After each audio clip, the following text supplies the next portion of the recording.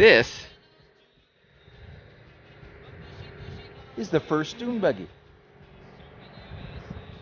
No, it's not a Myers Manx. There's something that came before the Manx. And Myers was certainly popularized the dune buggy, but he got his ideas from somewhere else. And this is one of the places he got his ideas. This is an EMPI Sportster, which was sold both in kit and completed form. You would have picked up back in the 60s, early 60s, a Popular Mechanics magazine, which was the hot magazine back in the day, and they would have had plans and advertisements for the first dune buggy.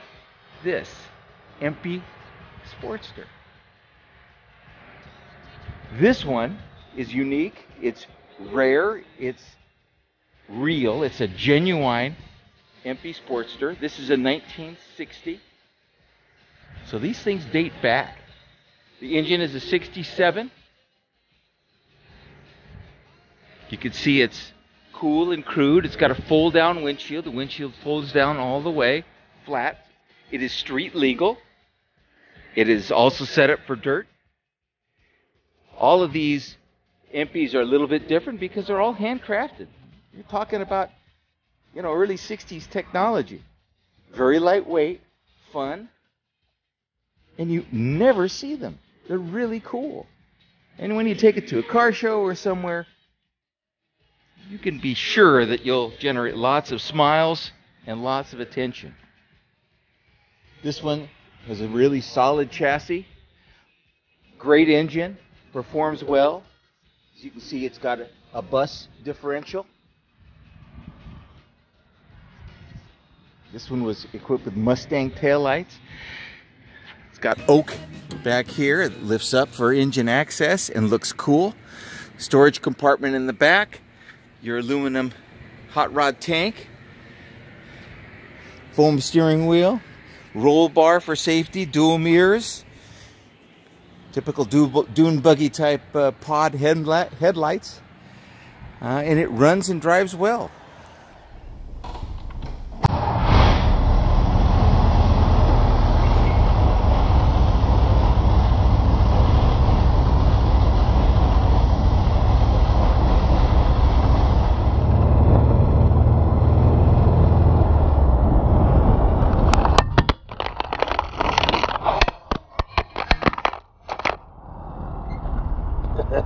Crash and burn.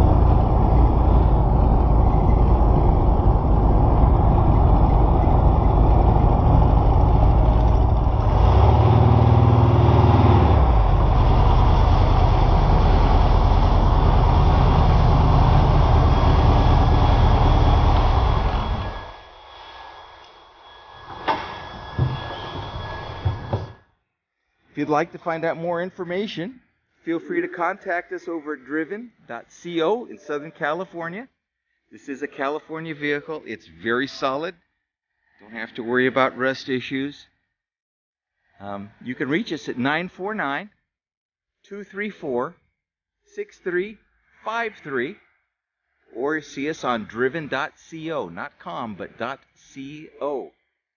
Come check this thing out. You'll fall in love. We have.